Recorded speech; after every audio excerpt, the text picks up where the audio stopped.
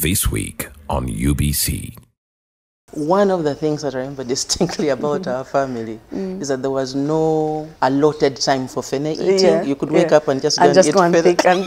Fene parties happen even visitors, because we used to have a lot of visitors. They knew when you go to this home, you get fene. Even take it. I would be these ones where you'd find bookworms. Maybe the bubbly was always there, but I was just a little shy. Of course, she's the executive director of Kcca. I don't need to be supervised because I deliver. And when I hear people say, you're not working enough, I'm amazed. Because, you know, when you're driven by conviction and passion, you don't need much supervision. You just deliver.